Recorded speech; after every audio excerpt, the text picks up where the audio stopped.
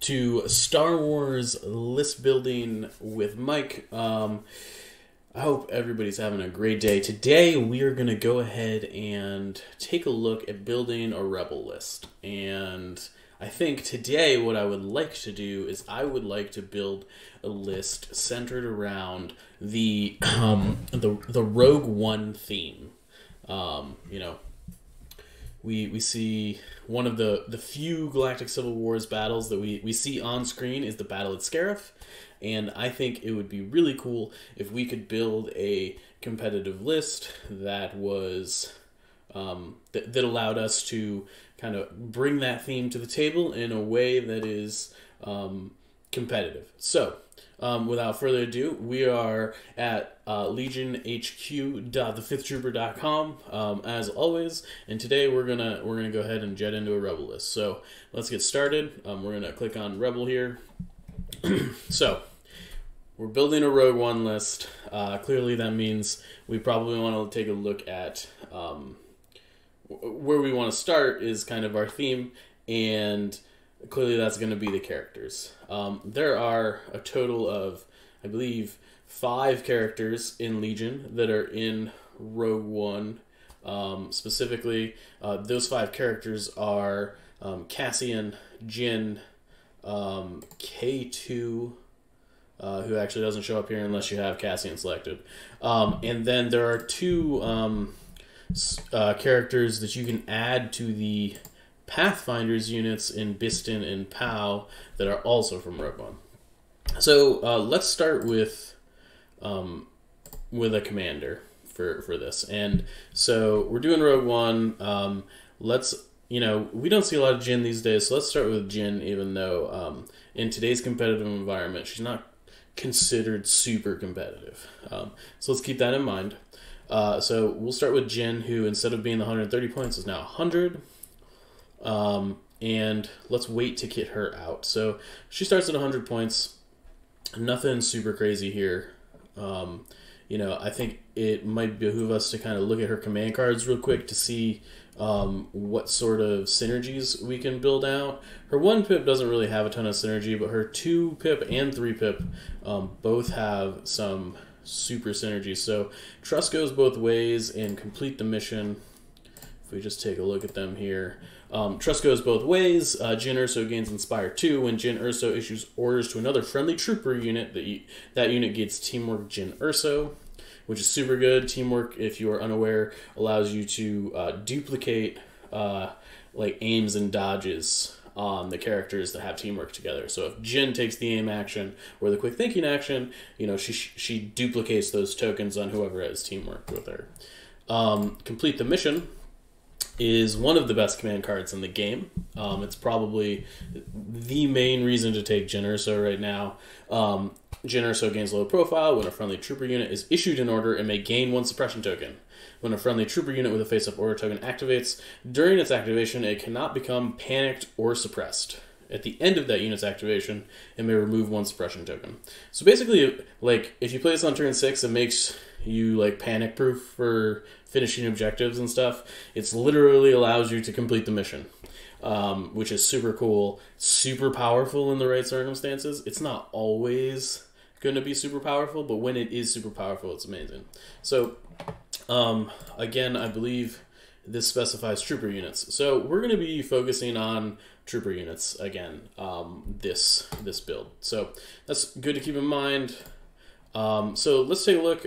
We can also, I think since we're building a Rogue One list, let's just throw Cassian in here. Cassian, unlike Jyn, I'm actually going to add a gun to his profile because the gun is sort of audio take, and it flips. So he's got this sweet sniper that can reconfigure into the pistol. It's 10 points, making him the same cost as Jyn, and it allows us to... it's just really good, frankly. It's got high velocity. It does have cumbersome, but he's also got marksman. He just does a lot of damage, and it's efficient. So we'll take the sniper, and it's loadouted, so we'll load out... technically it's flippable, so you don't have to do the loadout for this. But we may end up using loadout on Cassian eventually. And since we're, again, doing Rogue One, we'll throw K2 in here. K2 is also pretty good. He's the big thing about K2 is he has Incognito. Incognito allows you to basically not be eligible to be attacked until you attack or somebody attacks you at range or gets within range 1 and then attacks you. So you can be kind of stealthy with K2, and he allows you to play towards objectives that you might otherwise not normally be able to do. So that's K2. Again, we're gonna come back to outfitting these guys with upgrades once we kind of fill out the rest of the list and have an idea of what we want to do. So,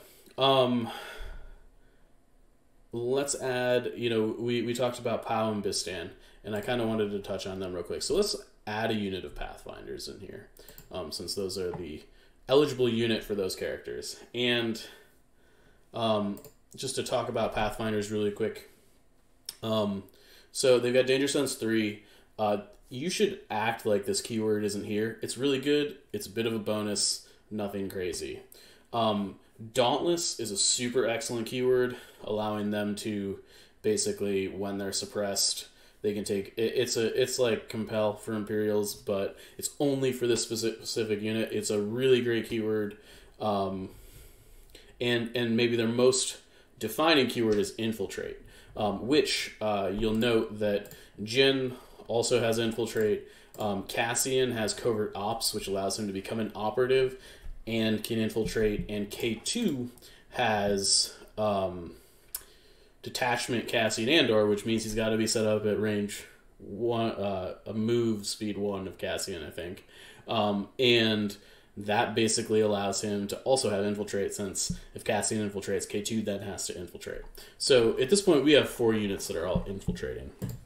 To go back to the Pathfinders, though, we've got 2 options here. We've got Bistan and Pow, and to inform our decision on which one we want to take first, it is also important to note that the short/long range config for the Pathfinders is now free. You should always take this on Pathfinders. Like, it's absolutely free. And I believe, now that I'm thinking about it, Jin's config is also now free. I forgot about that for a second there. So we'll slap that on her too.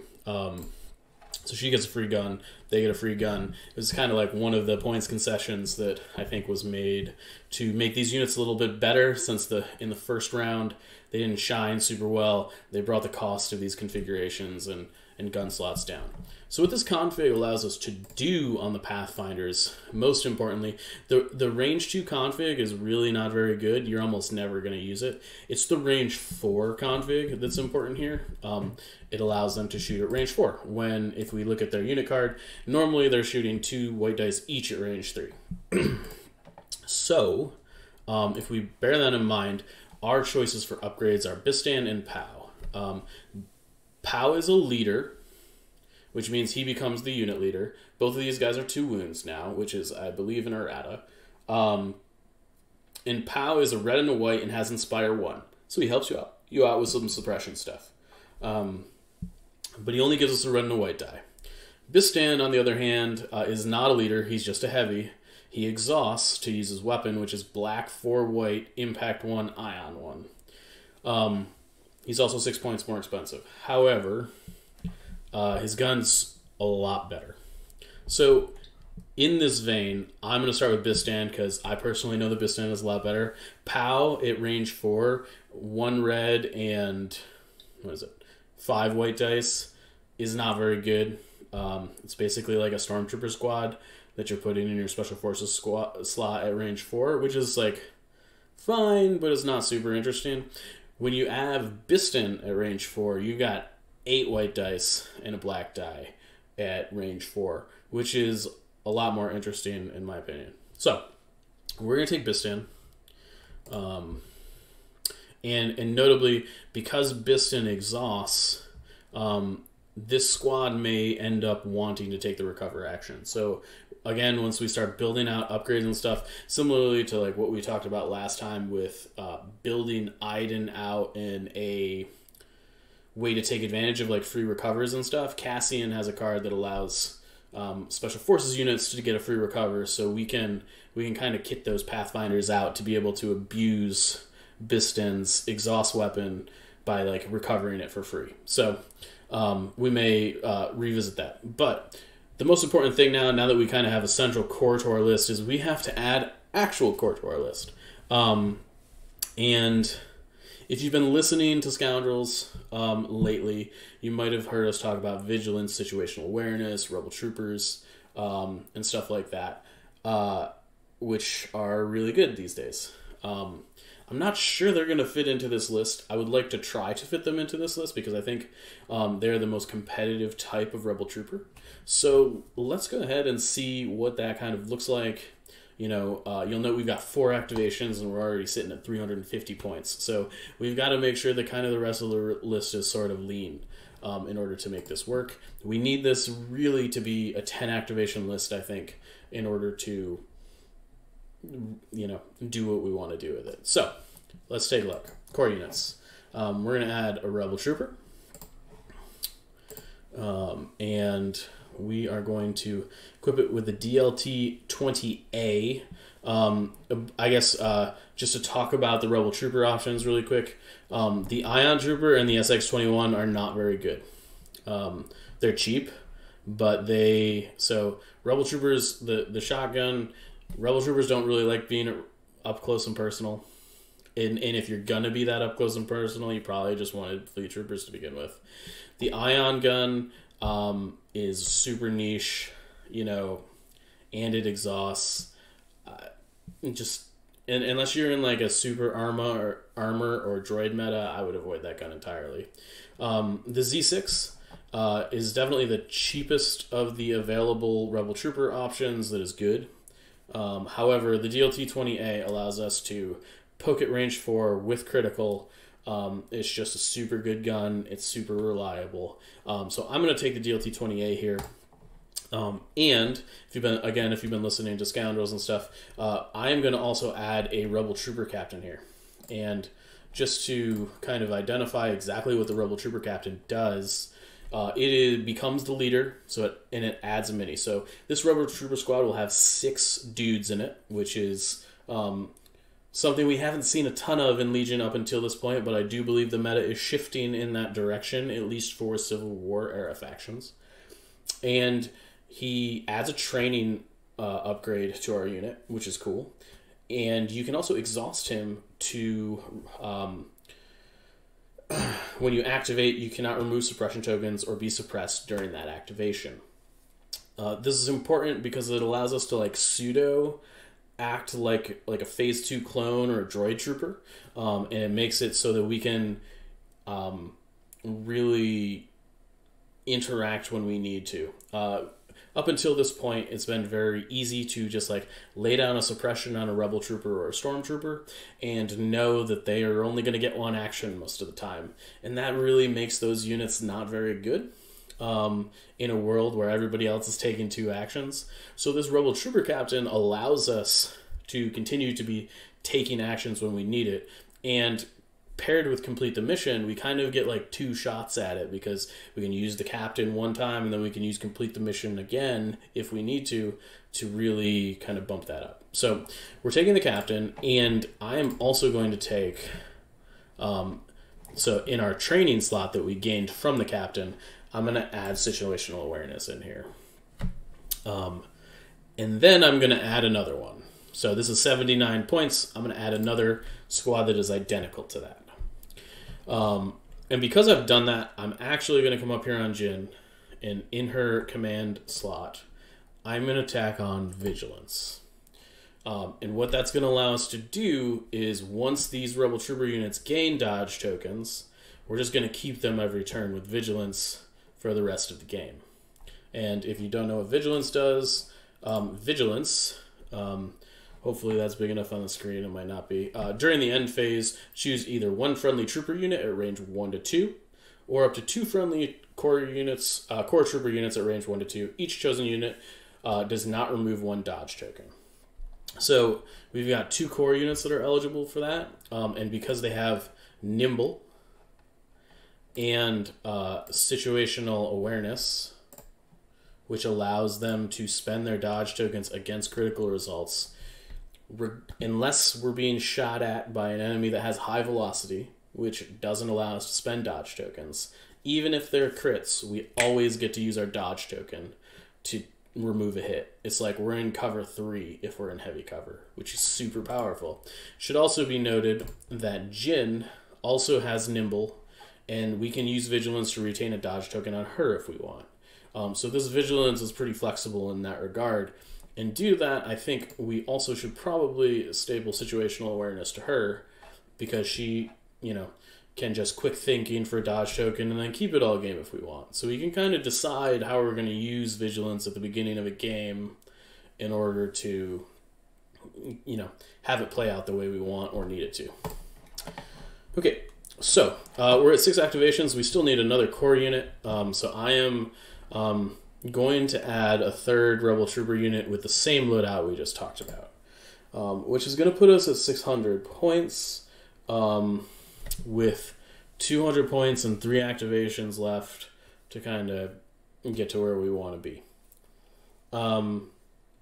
So, what do we do next? We kind of have 4 core units. Like, these Pathfinders are like a kind of a beefed up core unit. You'll note that the points difference between the Pathfinder unit we have and our core units is only 7 at this point. So, the Pathfinders are a little bit more of a specialized Rebel Trooper unit, and this is a trend that I think we're going to be seeing a lot of moving forward, is that core units and Special Forces units, like the gap between them and like what they do is kind of shrinking, unless we're talking about strike teams. So, which is kind of interesting and a little bit fascinating. I'm not sure what that really means for the game yet, but, I don't know. It's just an interesting kind of thing, because we're seeing a lot of phase 2s, B2s, Captain Storms, Captain Rebels kind of start being a very prominent thing we're seeing, and all of those units are like basically as expensive or very close to being as expensive as like loaded Special Forces in those factions. So it's just an interesting trend. So, we're going to go ahead and do add 2 strike teams here. So, normally, if this was like a casual theme thing, I might actually put Sabs in this list, because Saboteurs feel a little bit more Rogue One-y, planting charges, blowing them up. I don't think they're going to be super great in a list where we don't have 3 of them, because we're also running Pathfinders. And this is one of the things with like limitations between just with like the Force org chart. Because we can't have 4 Special Forces, I'm going to take snipers instead, because they're much better as like 1 or 2 ofs. Saboteurs, you really want like 2 guys planting bombs and then 1 saboteur that's like safe that can always hit the detonator. And we're not going to have access to that. And you also want to like build medics into your list and stuff for it. And I'm not sure we're going to have the points for that. As you can see, we're at 9 activations at 696 of 800. So we have 1 activation left to kind of bake into this list. I think that I personally would like to see another Rebel Trooper unit in here, and I'm going to put it in here with the same kit that we have been working with. And that'll leave us with 25 points. And it should be noted that basically our Rebel Troopers already have a ton of upgrades on them, and our strike teams don't need them. So we're just going to look at our original 4 for upgrades. And I'm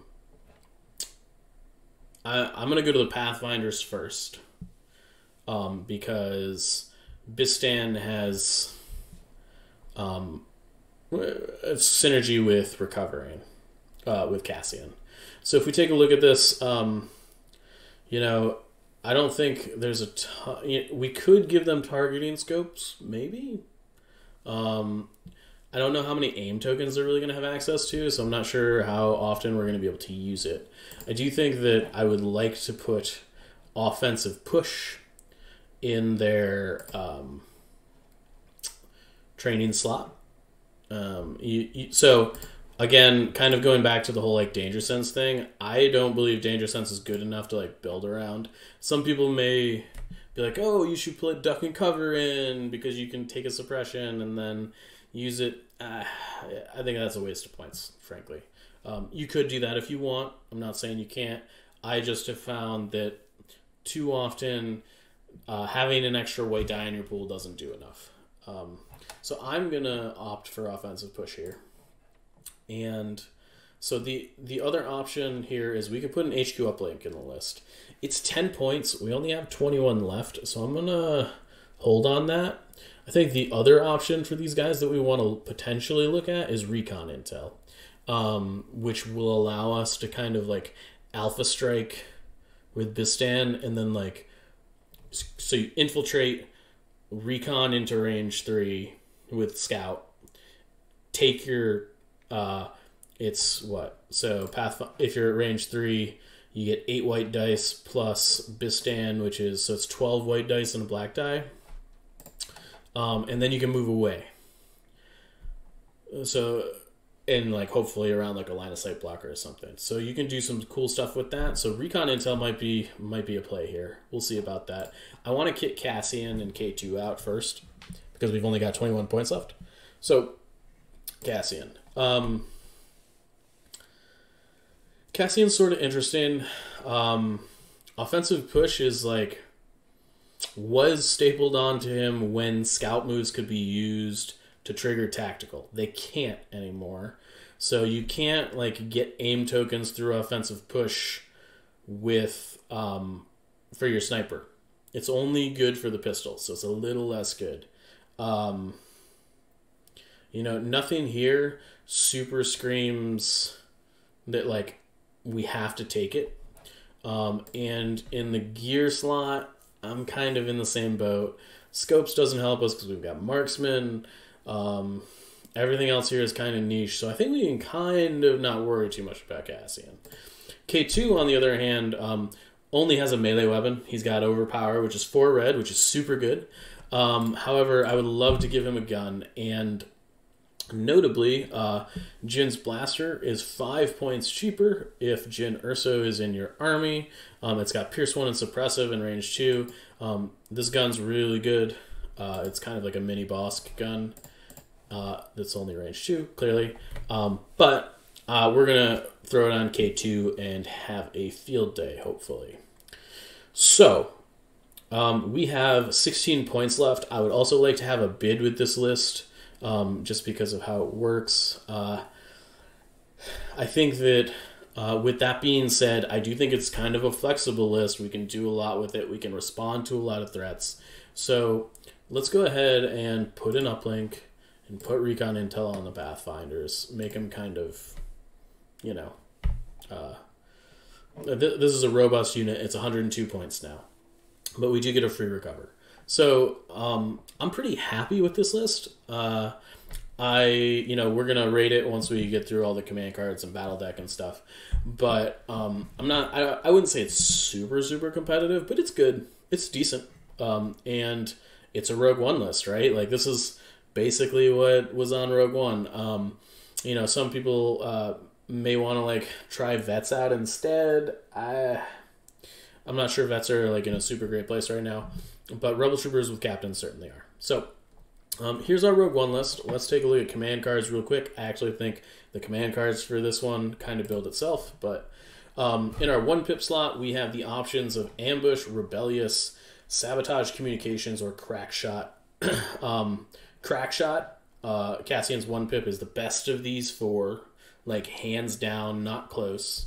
Cassian Andor gains Gunslinger, 1 aim token. At the end of his activation, he may gain 1 suppression token, and he gains a standby token. It's really good. So we're going to take Crack Shot off the bat, which leaves us with Ambush, Rebellious, Sabotage Communications. I don't know. I don't think Rebellious is all that great. With that being said, Sabotage Communications is kind of like niche, and it only gives orders to operatives or special forces units, which isn't a huge deal in this list because Cassian is likely going to be an operative a lot of the time. But I'm going to take Rebellious. It's on theme, gives Jin charge, and it gives her like a pseudo standby effect. In the right situation, it can be awesome. But this is kind of meh. This is a meh pick. I wish we had something better we could put in this slot, but we don't. So we're going to take Rebellious. Our 2-pip options are Push, Trust Goes Both Ways, Turning the Tide, and Last Stand. Turning the Tide is automatically out. It issues orders to 2 support or heavy units, of which we have none, so that's not an option. And Trust Goes Both Ways and Last Stand are basically both better versions of Push. Outside of the fact that Push is a little bit more flexible. Trust Goes Both Ways is the teamwork card that we talked about. So we're going to take that. And it's notable that there's a little bit of a combo here in that K2 has teamwork Cassian. So if you were to teamwork Jin with Cassian, and Jin gets a dodge token, then Cassian gets a dodge token, and then K2 gets a dodge token. You can do a bit of a dodge token, aim token chain thing going on there with that. So that's kind of a powerful combo. And the Last Stand is when Cassian Andor issues an order to a commander or operative unit. That unit gains Indomitable, which means they roll red rally dice instead of white rally dice, and grants 1 aim, 1 dodge, or 1 suppression token for each wound token that unit has up to 3. So this allows us to spam a bunch of tokens, and again with K2's teamwork card, you can end up with a bunch of stuff. So I'm going to take Last Stand here. 3 pips are actually sort of interesting. This is definitely where the most choices are going to come into play. So we've got Assault, which is just kind of a generic flexible option. Covering Fire is interesting. After a friendly core unit performs a range attack, another friendly unit at range 1 to 2 may gain 1 dodge token. So you can really lay down a lot of dodge tokens, and with situational awareness, dodge tokens become a lot more valuable, and those that you don't spend, you can keep with vigilance. So Covering Fire is a little bit more interesting these days. With that said, we will not be able to give orders to our most influential units if we take Covering Fire on a 3-pip turn, so I'm a little hesitant to go that route. So we already talked about how good Complete the Mission was. Super awesome card, one of the best command cards in the game. This is probably almost an auto-include. We'll take a look at the last 2 and decide. So the last 2 are Cassian and K2 specific. The first one is Volunteer Mission. When Cassian Andor issues an order to a commander, operative, or special forces unit, that unit recovers, gains Danger Sense 1, and may gain 1 suppression token. So this is big because it allows units to recover. The biggest thing here is Rebel Pathfinders. It allows us to recover our HQ uplink, our offensive push, and Bistan, which is pretty good. And there's nothing else that really combos with it in our list, other than it's going to remove suppression tokens, which is fine, and it gives people Danger Sense 1. Since most of our units already have most of the units that are going to be targeted with this card already have Danger Sense, it's not that big a deal, but it's interesting. So this is really here for the recover action on the Pathfinders. And then the last one we have access to is Sacrifice, which basically allows K2SO to gain Guardian 4. At the end of K2SO's activation, you may choose another friendly commander or operative unit at range 1 and in line of sight of K2SO. If you do, defeat him, and enemy units cannot perform ranged attacks against the chosen unit until the end of this round. This is a really cool combo card, but we don't have a unit, if we had Luke Skywalker in our list, I would be tempted to maybe take Sacrifice, because making Luke Skywalker immune to ranged attacks for a turn could be really good.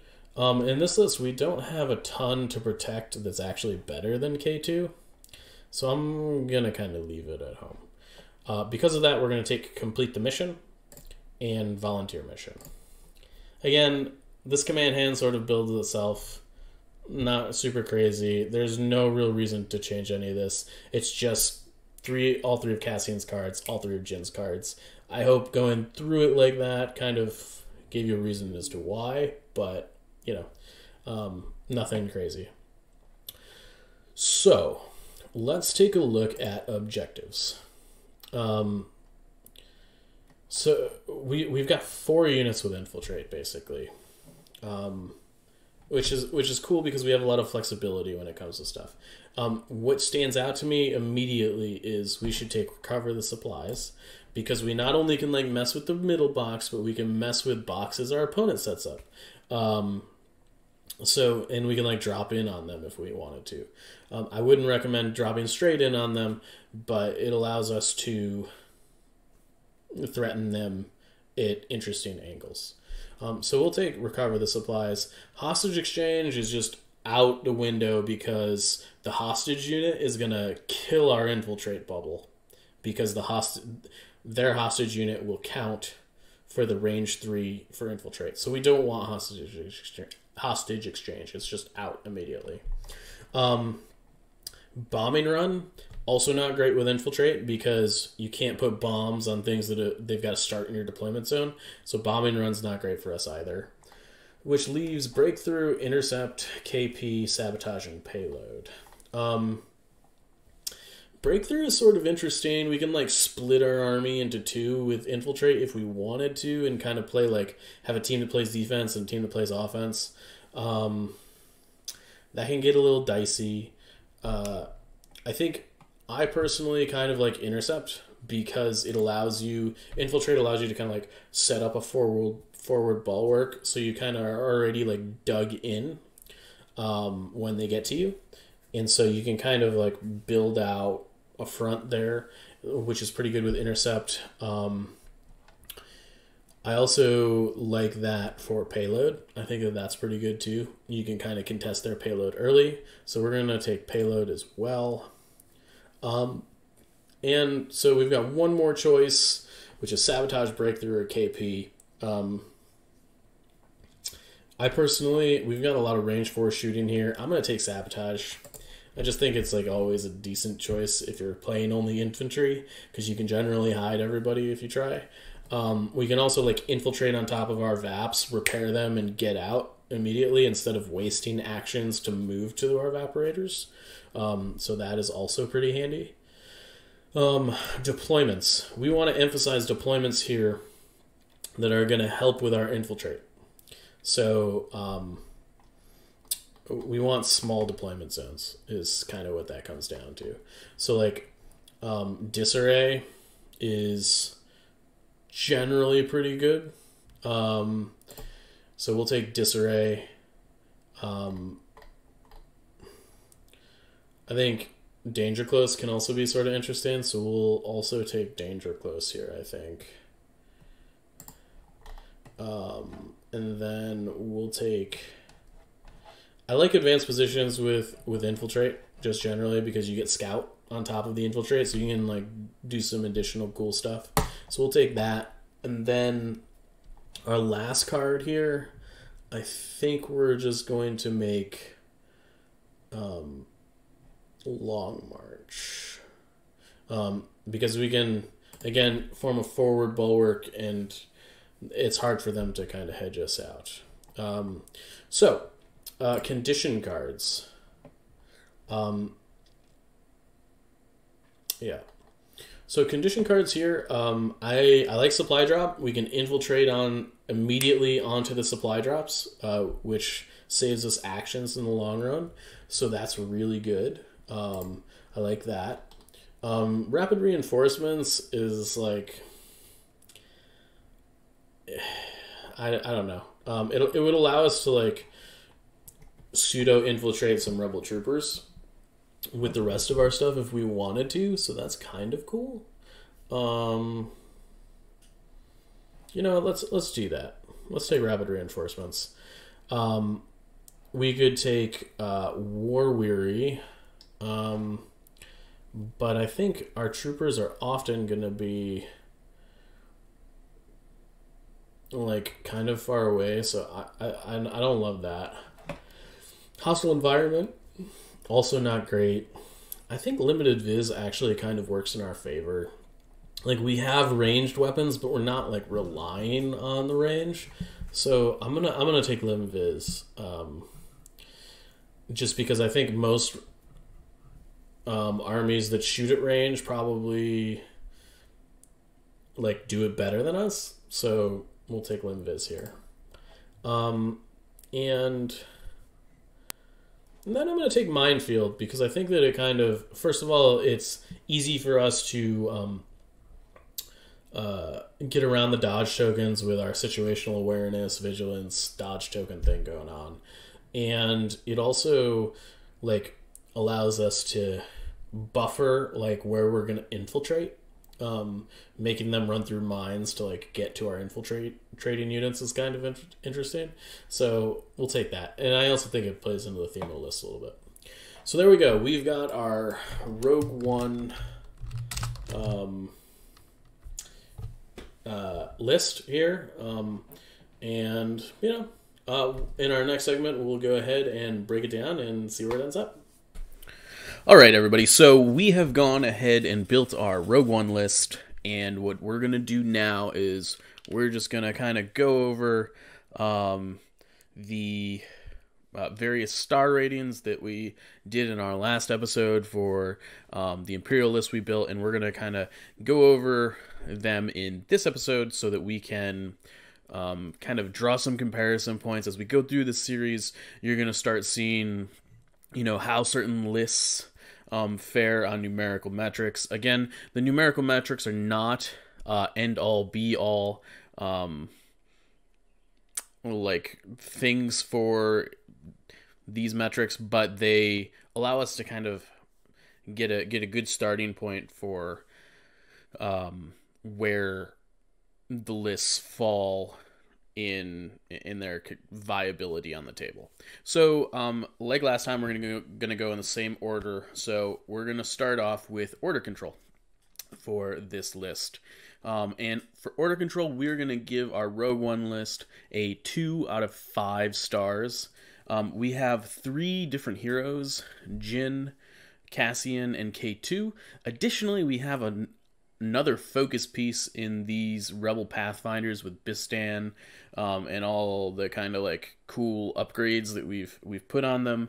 So we've got 4 pieces on any given turn that do not have or need orders, and we don't have any real great ways to sort that out. It's notable that the Pathfinders have an uplink attached. We're going to be wanting to use that uplink probably on our one pip turns with Jyn and Cassian. You know, I think it's likely that the Pathfinders uplink like on Cassian's crackshot turn, and then we don't have orders on Jyn and K2, which can be a problem. So on some of the important turns, we're going to have like half of our pieces that we want orders on not having orders, which is a little bit of a problem. So we're going to give this list a 2 out of 5. It's definitely a little bit worse at order control than the Vader Iden list that we did in episode 1. So not so great on the order control front. Rebels and Empire generally are not super great in contrast to their brethren from the Clone Wars, so that's not to be unexpected. So let's take a look at the overall firepower of this list. And so we had measured overall firepower last episode by how many average hits, if everything in your army fired at full health in a single turn, you would get. And so just as like a compare and contrast point, in the list we built in episode 1, if every single unit fired, not including like keywords like pierce and sharpshooter and precise and things like that, that list would have gotten 24.25 hits on average if everything in that army swung its lightsaber, attacked, whatever. This list is significantly higher. This list comes out to 32.5 hits in a given turn if everything in the list fires its full barrage. So we're talking about an increase of about a third, so about 33% if we're firing on all cylinders. And this list has a little bit more range to it, frankly. Everything in this list has a range 4+ gun on it other than K2 and Jin. So we're not only firing on all cylinder. Well, I mean, like, clearly the Rebel Troopers are only firing DLTs at range 4. That's okay. There's just, I think, a little bit more ranged firepower in this list generally. So, it's getting 3 out of 5 stars in the overall firepower category.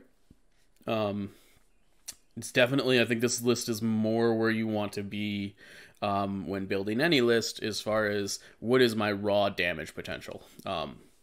So I think that this list definitely has that going for it. Our next metric is overall defense. And last episode we measured out that the list we built had 87 effective health points, again, not including abilities like deflect or nimble or dodge tokens and stuff like that, because those are variables you can't really take into account and staple numbers to. So these are just pure, like, if we don't have any dodge tokens, we don't have danger sense, what is our raw health pool? With armor saves. Last episode, that list had 87 effective health points. This list has 72. So we've lost about an eighth of the effective health points that we had from last episode to this episode in this list. I'm going to give this list a 2 out of 5. I think if it was a year and a half ago, it might be closer to a 3 out of 5 just because Danger Sense and Nimble on Jin would have counted for a lot more, but these days the first attack coming in on you kind of slams you pretty hard, particularly if you've got white saves to be rolling against it. I definitely think this list is good at shooting. It is not so good at taking the hits. You definitely want to be skirting the range 4 band. You don't want to be putting your guys in danger, and when you are, you want to have the nimble, vigilance, dodge package ready to go. So that is how I'm feeling about that. And to kind of then segue into our synergy statistic, I'm giving this list a 4 out of 5. I think the synergy in this list is pretty high. So let's talk about that for a minute. We've got Cassian, Jin, K2, and the Pathfinders. All of those units work incredibly well together. They all can infiltrate, which means we can place them in a forward position on the battlefield and kind of like build an outpost if we want to. You need to be very careful with infiltrate. You don't want to put them in places where they're just going to get blown off the board immediately. I recommend when playing a list like this or building a list that has units with infiltrate in it that you're going to take advantage of, the vast majority of the time when you are infiltrating, when you're learning the list, you need to be putting everything behind line of sight blockers. And that will make infiltrate feel a lot better, I promise. And not only that, but like once you have a critical mass of units that can infiltrate, the danger of infiltrating gets a little bit less because they kind of have to commit to attacking your infiltrate units as opposed to being able to like just get in there and kill that one infiltrating unit you have. So there's also that aspect to it too. So I think the infiltrate package here is strong. It's really good. It might not be on the level of like a triple Imperial Special Forces Iden infiltrate package, but it's very close. And it the characters here, I mean, Jin's not the greatest character in the world, but Cassian, K2, the Pathfinders, they're all very strong offensively. So that's a great package. The second synergistic portion of this list is, Cassian and Jin's command cards synergize with everything this list is doing. Jin's teamwork command card allows you to spit out extra tokens, which your core units or Cassian or K2 can use. If Jin teamworks with Cassian or K2, all three of them get the tokens because of teamwork, assuming they're in range. So you can kind of do like a triple teamwork deal. Jin's 3-pip allows you to really, we've got all trooper units. You can ignore suppression for the turn. It's really powerful.